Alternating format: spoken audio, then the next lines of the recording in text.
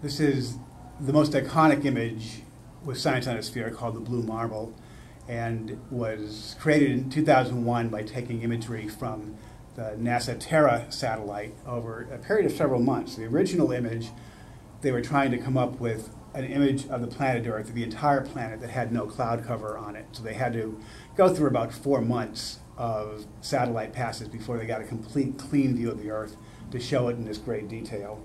And then they have now, in this case, added on clouds. But that underlying blue marble is used for many other models as well, including showing real-time weather. So in this case, we've taken the same blue marble image of the Earth, and we're now pulling off information on weather of the last month. And this is showing real-time weather going from late March to the current day. So I'm going to bring down our neck of the woods here into good view. This is now late March, first day of spring, and if we can speed things up here, we can actually show the progression of clouds across our area. So here we have the pilot of the clouds that we had on the 15th and the 16th, the rainy weather that we had just a couple of days ago, and then the clearing that we have over the northeast as of today, the 18th. So among the other things about science on a sphere, it's really visually interesting. So this one here, which shows sea surface, temperature, and current, almost looks like a painting by Van Gogh. You're seeing where the orange areas are areas of warmer sea currents, the green and the yellow are cooler currents, and you can also trace the eddies. This is based on a NASA study trying to get a more accurate measurement and tracking of currents in the ocean. If you take the idea of showing where the ocean is warm and then layer clouds like we saw a moment ago on top of that, you can create a model that in this case shows the hurricane season of 2005, the season of Katrina.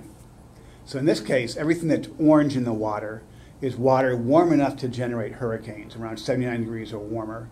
And then the clouds layered over that allow us to see the progression of different hurricanes that formed. Now we're about a month out from Katrina, which formed in late August of 2005.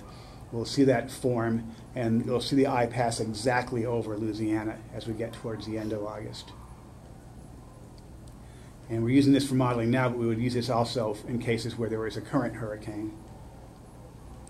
So if you now here, we'll see Katrina forming and the eye passing right over.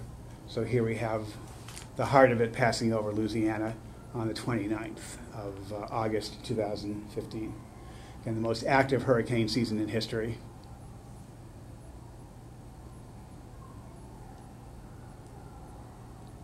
You can also, so it's just another real time. This is showing the ice cover. Then this again is real time from the last year. So here is the snow and ice pack you would have seen over North America last August. Obviously we're free of snow and ice for most of North America here in the summertime. But then if we go into this winter that we just went through, you can see the snow and ice coming down in massive amounts, basically. And hanging, lingering all the way until the end of March there.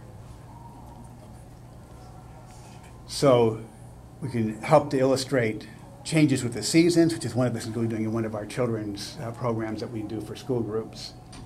Another thing that's very effectively demonstrated on the sphere are earthquakes. And so in this case, we're starting in 2001, we're going to 2015, and we're showing earthquakes around the planet. And in this case, the larger the circle, the greater the magnitude, and the color tells you how deep the earthquake is. You care about the depth of an earthquake in part because the deeper it is, the more likely it is to generate a tsunami. So we are currently in September of 2002, and what's happening as we trace these different earthquakes is that we're also tracing out the plate boundaries, since the majority of earthquakes occur along plate boundaries. If we were to go to March of 2011, we're starting, it'll be there in just a moment. If you look at Japan, the enormous earthquake and tsunami just occurred March 11, 2011.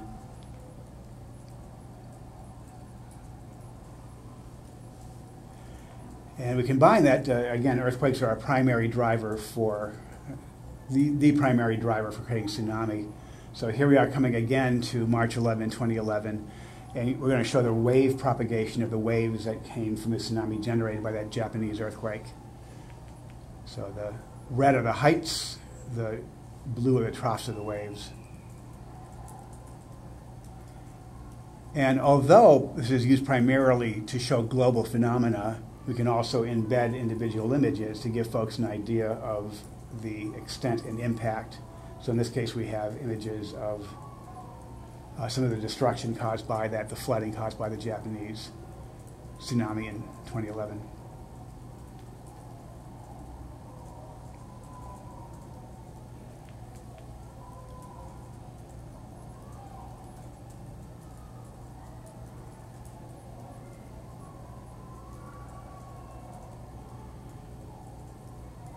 Of course, NOAA focuses primarily on our home planet, but NASA, who also does a lot of Earth research, also got on board Science and Sphere right away, and so made all of its imagery available. So here, for example, is the sun in X-ray radiation. And the planet Jupiter, first of all, is a still, the famous red spot. And one of our two public shows we're going to be doing is going to be focusing on the planets when we debut next week. So you can have a planet experience both in here and also at the planetarium. And then a movie showing you the cloud motions of the planet Jupiter. So there are roughly 75,000 commercial flights every day around the world, and this is showing commercial airline traffic for an average day. So every little yellow squib is a flight, and you can get a sense of the great hubs of activity such as the East Coast and the West Coast, coming around to Hawaii in the middle of the Pacific. An interesting observation about Hawaii is they don't allow flights to land in the middle of the night, so there'll be no airplanes landing between now, which is 2,400 hours or midnight, and about 6 in the morning. So all the flights come to an end there. This shows Facebook friendships. An intern at Facebook took 10 million pairs of friends and mapped it on the globe. So what we're seeing here now are Facebook connections, not actually boundaries even of the continents. Like, we haven't drawn the continents here, it's just drawing out where the Facebook friends are, and you can see the high levels of activity throughout the United States. On the other hand, China virtually disappears because Facebook is rare to non-existent in China. So there's a empty space, although with India, for example, quite a bit of activity. Europe, of course, a blaze of activity with Facebook as well. And a number of areas in Africa as well.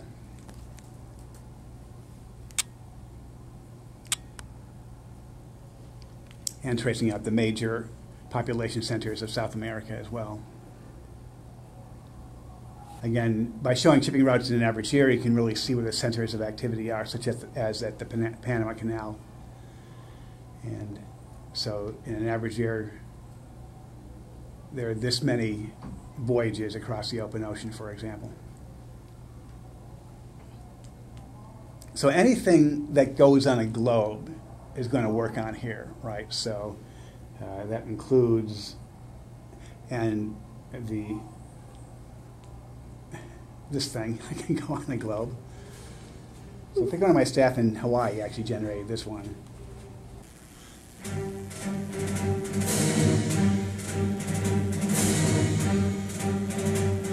I think it is time we demonstrated the full power of this station. Set your course for Alderman. It's a very bad feeling about this.